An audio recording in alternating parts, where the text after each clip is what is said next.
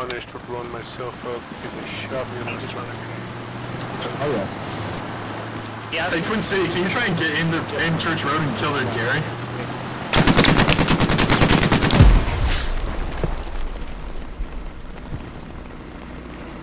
I just killed everybody in the half track, so I'll try. I know some of you want my opinion on Update 15, and we'll get to it. But for now, I'm going to skip over it, just like Microsoft did with Windows 9.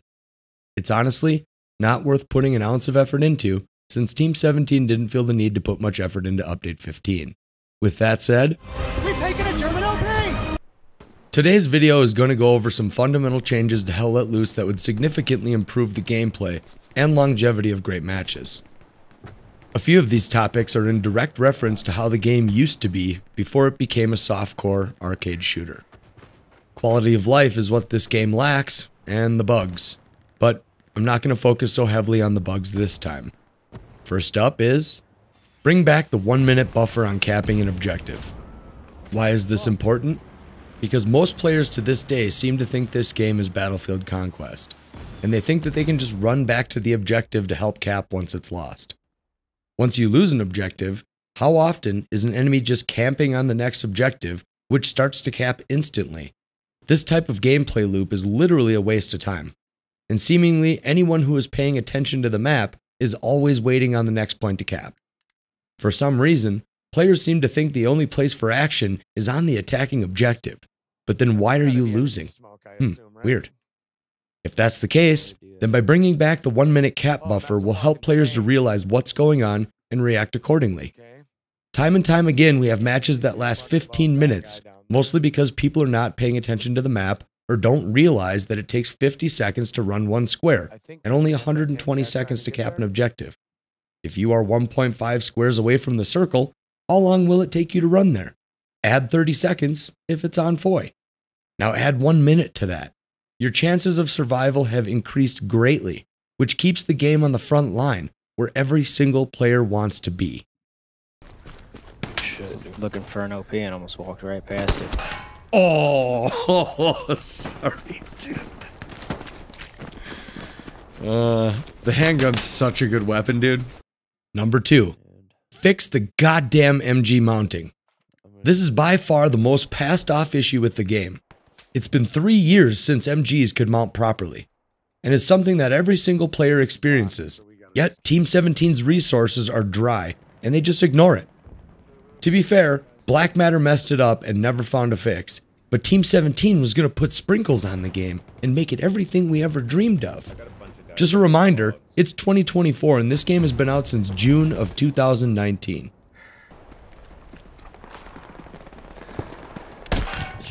Dick Deuce here, though. Yeah, they're in front of you. Yeah, I shot a rocket. I think I got 2 guys in the trash. Yeah, They're all in the center. There's a lot of grenades. Oh my god, triple headshot with the fucking handgun. Number 3, fix the fucking hit reg. Why in a game with a very low TTK do enemies act like bullet sponges? Maybe I'm confused on what an FPS entails, but I thought it involved me shooting a player, then they die. Maybe I'm just confused on this one, but I'm really tired of shooting an enemy multiple times and they just turn around and one-shot me. Gunfights have become a 50-50 guess as to who's going to come out on top, especially at distances under 10 meters. There are companies right now working on multi-server maps where you can shoot objects that are on a completely different server. But Hell Let Loose remains this broken code living in broken servers with trails of broken pieces living in our PCs. I know I've covered this glaring issue for almost a year since Update 13.5 launched, but for the love of all things holy, if I shoot an enemy first, then they must die first. It's a simple notion that makes FPS games a genre in the first place.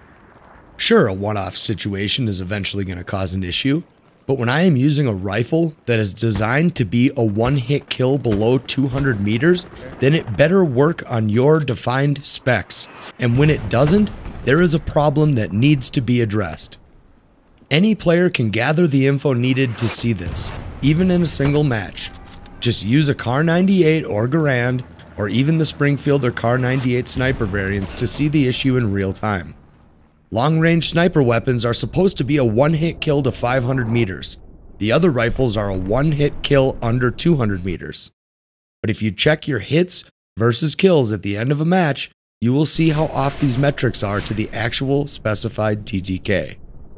Once players notice how unpredictable the hit reg is, it can be the most frustrating experience.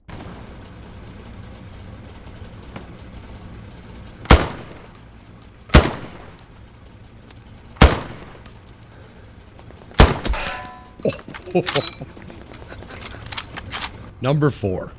Tanks. I almost never get in a tank, as I prefer blowing them up. But this 2-hit linear level of gameplay is not interesting, especially for those who came from other tank games. All tanks basically fire at the same rate, so it's a who shot who first without taking into play that every tank has a weakness and should be remodeled to reflect that. It's just another boring gameplay loop that hasn't seen an upgrade in years and would bring a ton of attention to the game if implemented. I'm right next to enemy tank, good guys. Yep, gotcha. Got one hit on him. Nice. Let's see if he turns around to get you. Is he turning around or no? Yes. I got one hit on him, but I'm following him right now, so we keep track of him. Yep. He's gonna circle around. I'm gonna hold off a minute. He's still trying to get you. No, he's just driving around. Okay. I gotta wait to see his ass.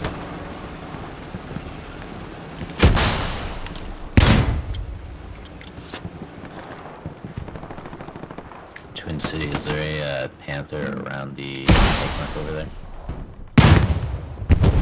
Not anymore. Number 5. Artillery.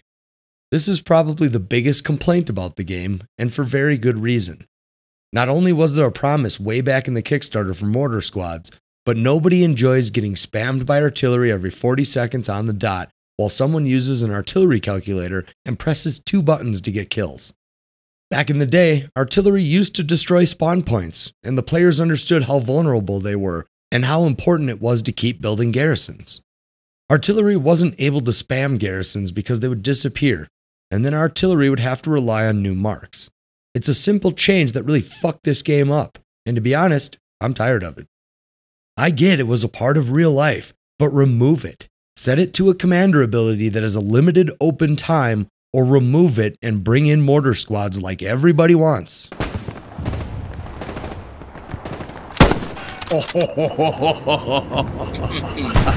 He is thick as fuck right now. Oh my god, that guy's like... That was pretty good. Oh my god, dude, that guy probably thinks I'm cheating. Number 6. Medics.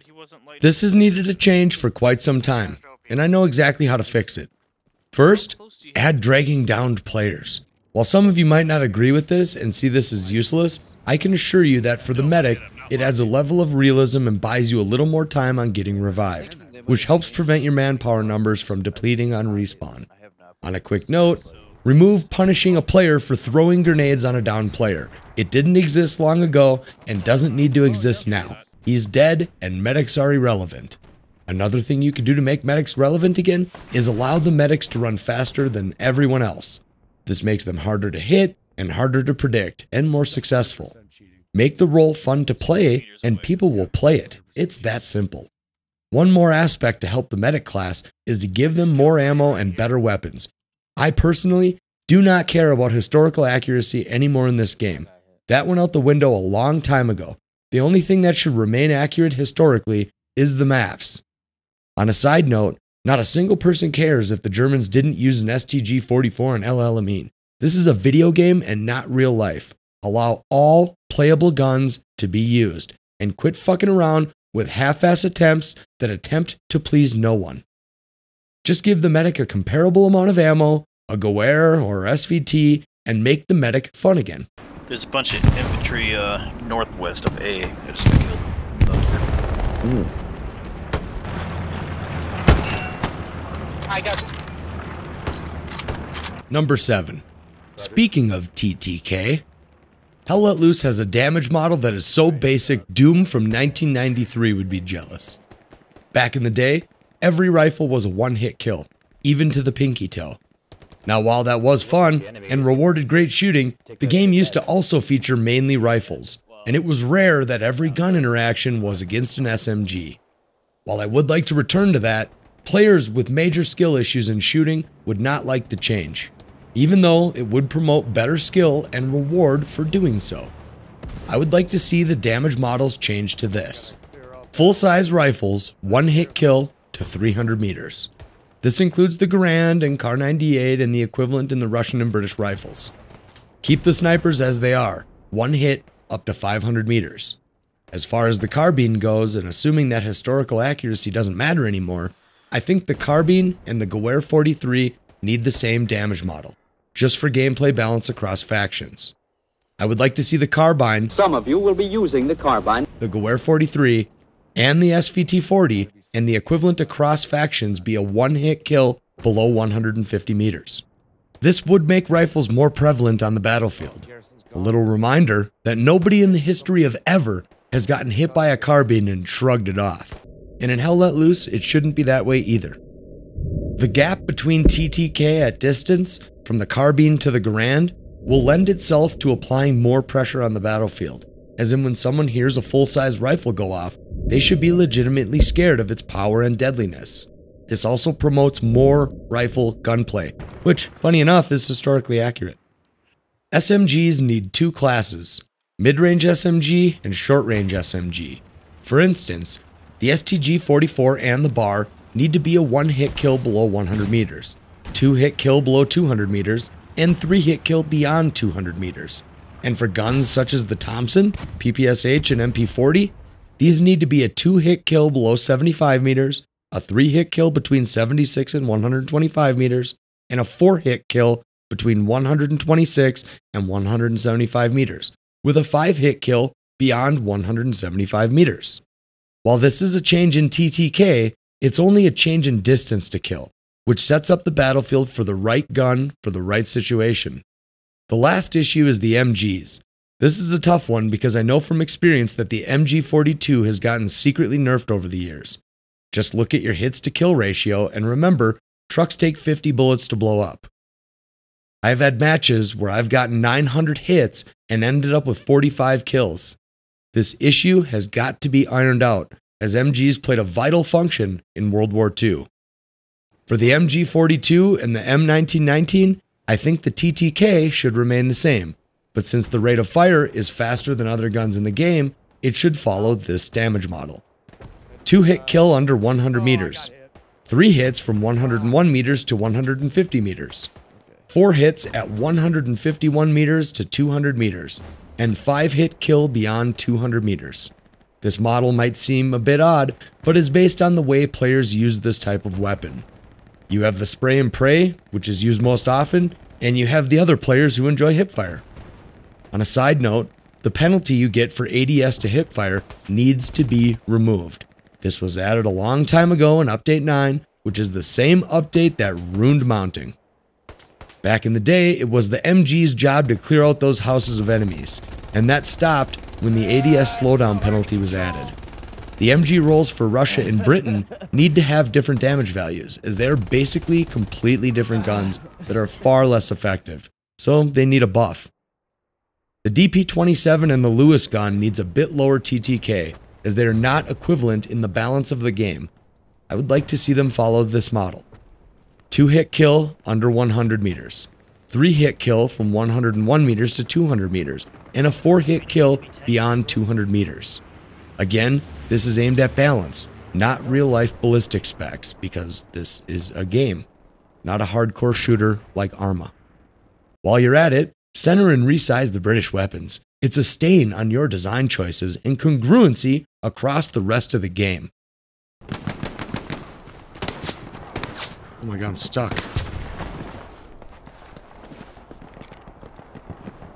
I don't even know who that fucking guy is.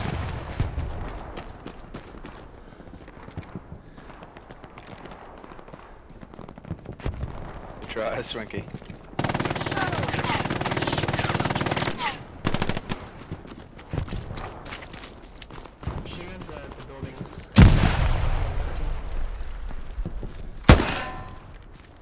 At number 8, we have suppression.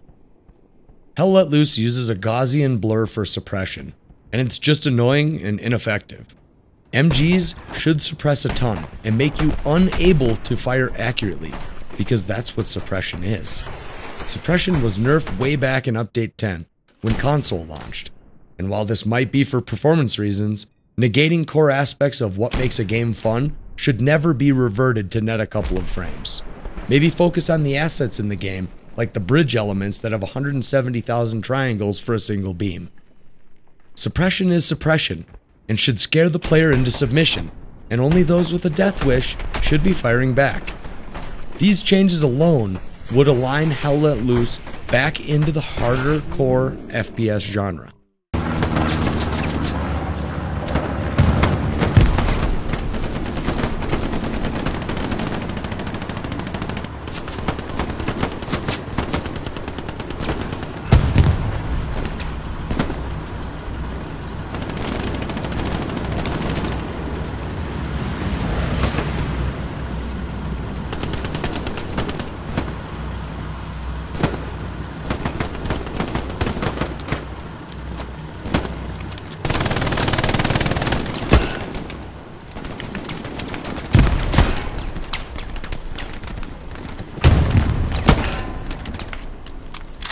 Number 9.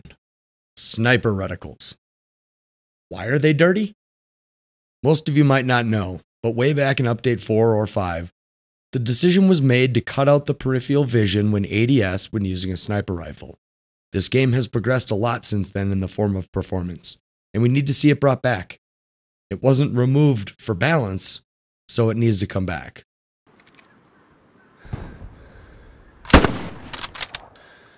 Stewart's over here now. Number 10. Remove red zone garrisons. Update 6 pissed people off with ninja garrisons that didn't have a radius lock. Update 7 got rid of them but added airheads. Then Update 9 brought back red zone garrisons with radius lock and kept airheads. This has had a tarnishing effect on the gameplay. The game used to be a frontline battle, where kills and confidence helped take an objective. You could still get behind enemy lines with an airhead and OPs, and currently, red zone garrisons can really screw over the team when total noobs place a garrison 1 meter into the red, or place them too close to an objective. This ruins garrison placement and opportunities, since also during Update 9, garrison placement distance was changed to 200 meters, when it used to be 100 meters, and you could place 10 garrisons on the map, not 8 like we currently have.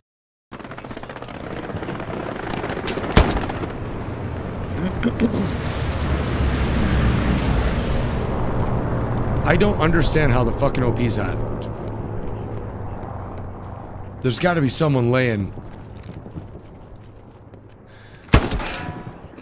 I bet he's all the way up here on the border. Just being a little bitch. Number 11. Nodes. I would like to see one of two things happen here. Either bring back the ability of a single engineer being allowed to build all 3 sets of nodes, or bring back the old node system of having them worth more the further they are built into enemy territory. I know there's people who will build all sets of nodes if allowed to, which promoted better gameplay and a faster way to rank up. Back in the day, getting a squad to go deep into enemy territory to build up nodes was a risk and exhilarating. This wasn't a disadvantage back in the day, even if you were losing or on your last point, because you most likely still have nodes way back in the backfield where nobody is looking for them. Losing nodes after losing an objective is nothing but an attempt to shorten the game length. If people still after years cannot be bothered to build garrisons, then why would they build nodes, let alone build them again? People have to use a margin on the second sector just to drop supplies from a truck and then run back to build in the first sector, adding a level of nuance that's just not needed. Removing the power of the commander makes the commander want to leave the sinking ship when there's nothing they can do to rectify the situation, literally leaving the team to fend for themselves and most likely lose. It's silly, so change it. The best battles ever fought in this game were the ones that lasted the entire match.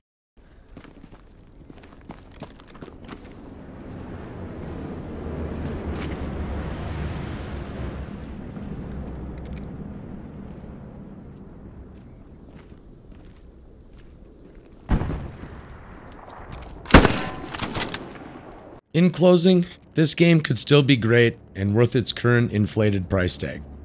But the direction it's gone over the years has catered to the players that have less than 50 hours in the game, which isn't just some mystery tactic used in the gaming industry, and even they know you aren't going to learn Hell Let Loose in 50 hours, let alone notice the issues with the game before the 2-hour return window is up. It's just short-term business plans. Get in, get out, and hopefully we make money. And I know, Activision makes double the profit on its DLC than it does its games, but Hell Let Loose wasn't built with that system in mind. There's only so many outfits you can add until the history police show up, which I hear you, and I understand, to an extent. Hell Let Loose is a game that I have a love-hate relationship with. I love the team play when cohesive, the shooting mechanics, and especially the headshot sound. But I hate the destruction of the hit reg, the overzealous roadmap which 180'd into an apathetic roadmap, and most of all, the lack of transparency and the shutdown of its communication with its new and diehard players. They were so excited to show us the new faces of Team 17 working on Hell Let Loose, with amazing sounding changes coming to the game, with a focus on performance, and a bump in the cost, of course. But instead, threw these devs under the bus with some bad ideas that were never sold to us, nor did we ask for. Imagine being pumped to work on a cool project, and then in 1 week the awful decision to change the run speed with zero quality control was released. And the shitstorm ensued. And now you're the one dolphin diving and doing maintenance work on a game with no exciting future that allows you to shine in your skills as a developer. One wrong move, which unfortunately happened to be the first move, and they lost that creative freedom we were all sold on. These days, the hit reg is so hit or miss, I feel like I have to fight the game as much as I have to fight the players. I understand that making a game that more people can enjoy will generate more money, but when over 1 million copies have been sold and production has been halted, we will never get the same experience we once enjoyed and paid for, nor will we get the exciting future the devs once had in store.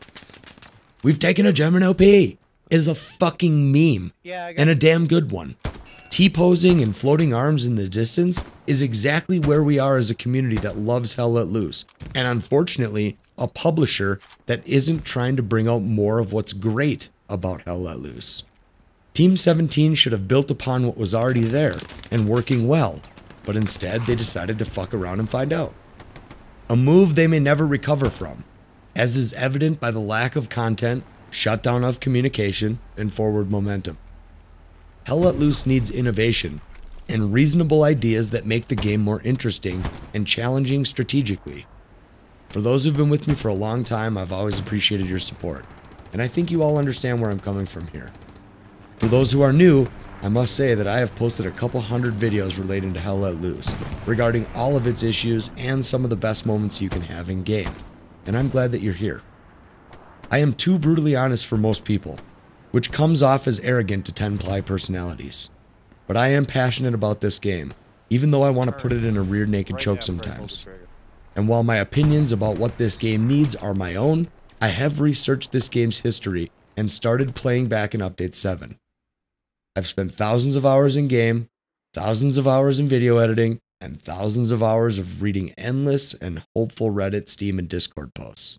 I am tired of this game going nowhere with no future, other than a revolving door of new players where the experienced ones are the only ones playing the actual game, so the other 80% can fuck around with weak pushes, overextending, and playing it like it's Battlefield Conquest. Gamers deserve better than just being a wallet to steal from, but we also need to speak with our wallets. Hell Let Loose is fun, with a squad or friends even better, but it has major issues that have been purposely overlooked because new players don't see the faults, and that's exactly the type of customer Team 17 wants. One that's too new to care and too blind to see the issues. Oh, you get 30 FPS on recommended specs? Go to the Discord where the knowledgeable ones will tell you that there's something wrong with your PC. Oh, you found a guide on YouTube that helped you get more stable performance but still having a stuttering issue? You must revert your PC back to lower FPS and shittier graphics for best performance, because it's not the game's fault. It's your fault, brokey. Go build a new PC and get over it. Oh, your game fails to launch and crashes constantly? We need your DXDiag file. Okay, here you go. Okay, see, here's the problem.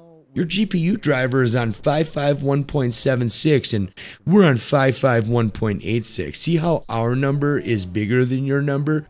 That's the issue we would fix first. We'll help you as much as we can though. Wink, wink. Oops, that didn't work? You might have to uninstall and reinstall the game. Have you verified the integrity of the game files? Have you turned your system off for 60 seconds and turned it back on? Have you tried resetting your router? Have you made sure you left open a back door to your wallet so we can farm more of your money from you? Ah yes, the new Near Miss DLC. Oh my god, I can't wait to not see it in game. Is it really too much to ask that we get a white arm sleeve so we can tell if we have our winter uniform on without someone else having to tell us? I stated after the launch of Update 14 that it would be at least a year until Team 17 gets this game back on track. And we are almost on a year, with another 6 months of zero content and zero fucks to be given. The things Team 17 has done to this game to change its identity has backfired so hard and still continues to disappoint, all due to not addressing community issues with the game. Originally, Hell Let Loose sat in the harder core military FPS genre, under Postscriptum, but far enough away from Battlefield to keep the game in its own lane. Skirmish mode should have been the training mode. The best community servers to play on do not have it in their map rotation, as it doesn't offer any actual new gameplay, except for a shorter timer, which I'd argue that Warfare mode has even shorter matches, with the possibility of having a great match. Skirmish is Hell Let Loose light. Mortain, while it's a cool map, has many issues, like performance when ADS, with bullets and artillery being stopped by trees. The trees also have bounding boxes wider than the trunks, just like every wall of every building on Stalingrad. To this day, I would not recommend anyone to buy this game at full value. Buy it at a discount and get a couple of friends to all play it together. Maybe you haven't noticed, but on Steam, Hell Let Loose has secretly gone up in price after the latest Steam Spring Sale, and for no reason other than greed. They certainly didn't add value. And what happens after the next update? Maybe raise the price $5 more? Then Update 17 comes out and $5 more? Not a good look. The game is currently $50. This game should remain at $35 tops. To ask for more implies that current development is on the way. It's not, and never will be. In fact, you have not taken a German OP. And if you had, this video wouldn't exist.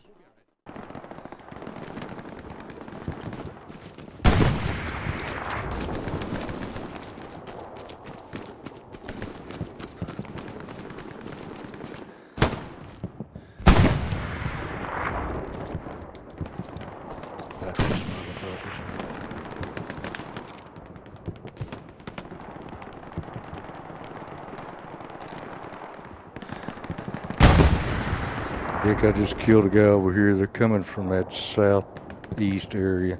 Yeah, their supply truck came through here, so they probably dropped and built something. But he was over in here and shot me, but I killed him all ago. I got picked off over here. Okay.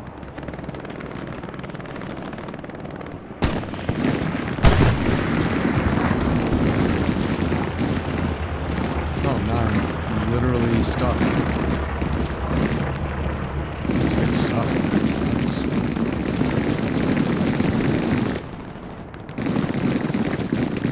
literally stuck.